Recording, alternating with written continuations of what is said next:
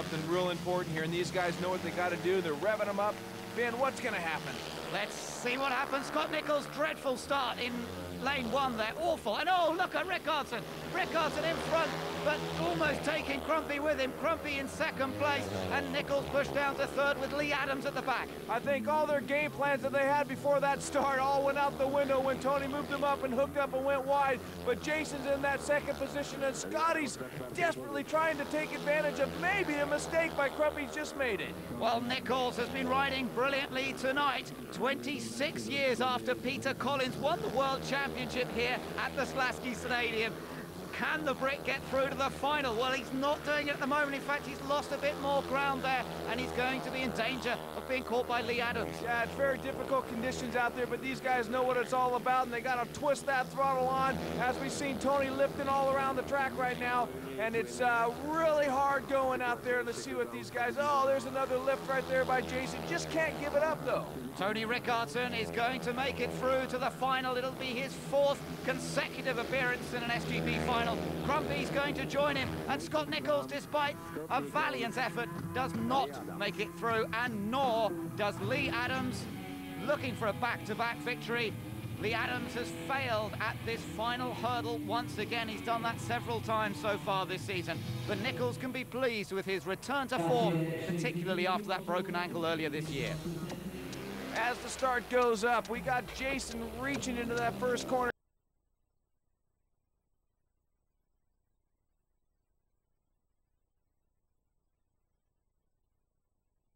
Outside, away we go, and Cegelski trying to get through, but no, look at Michael Carlson. Fantastic start from gate 3, and here comes Ryan Sullivan trying to squeeze past him. Yeah, Ryan's working that inside. He knows right now second's a place to be. If Michael makes a big mistake, he'll take it, but he's just got to hold on to it. Take no risk right now. It's so important for him to get into that final. Nicky Pedersen having one of his best evenings so far this year. Really good, impressive performance from him, but at the moment, third place will not be good enough. And the other one who won't make it through, Chris Cegelski, he's at the back of the field at the moment. I'm so impressed with Michael Carlson. He's just been sneaking through these Grand Prix and doing such a good job. Very consistent, but right now we got Nicky Pedersen probably desperate to get into this final. He's done so well to get this far. Michael Carlson's been so consistent this year, but Ryan Sullivan chasing after him, needs to just protect that second place, and you can see Nicky Pedersen still close behind, but third is not enough for Pedersen. Sullivan's got a little bit wide there, and the gap opens up to Michael Carlson ahead. Pedersen hasn't given up, chasing over that. Oh, and Sullivan's in trouble. Sullivan getting right out wide. Oh, and he's down. Oh, and Cegelski's collected him as well. Oh, that looks nasty. That's Cegelski on the floor there, but Sullivan is on the floor. There he is, over by the fence. Wow, what happened there? Looked like Ryan was really struggling getting some lift out of the track. Just see him right here, just getting a little bit squirrely there. The bike gets a little out of control. He tries to correct it, collects the fence. Bike goes, oh, geez, Cegelski had nowhere to go, straight into him. Oh, boy, that's devastating. And Nicky Pedersen snuck in there for a second. Here's another view of it. Just look at Ryan getting out of shape there, and Cegelski has nowhere to go, Ben. That is just the worst nightmare a rider can ever have. Oh, that looks so painful. There is Cegelski. He is limping away. Well, it's good to see him up and about. Sullivan up, but that looks pretty painful. He's really holding his shoulder. He sure is. I don't think he's too...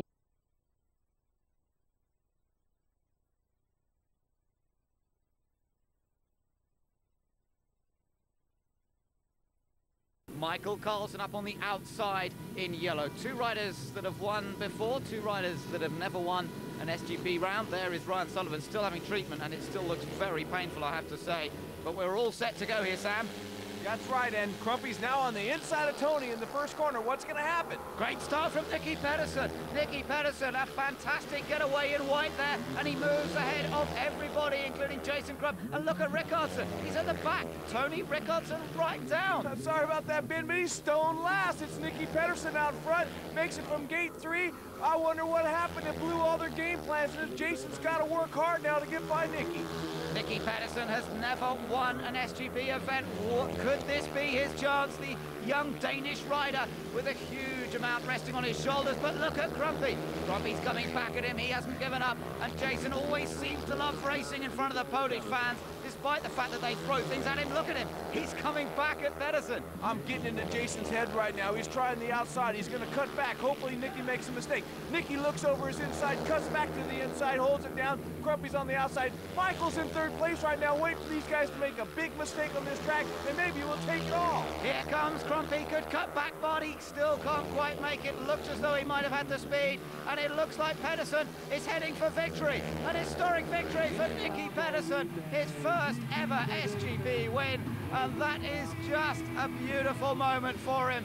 Oh, celebrations. Last year in Berlin, he was leading and he had a coming together with Tony Rickardsson. Only finished third on the restart. No coming together tonight. And it's Nicky Pedersen who wins the European Grand Prix. 25 points to him. And Tony Rickardsson, 9 points less for finishing in fourth place in that final.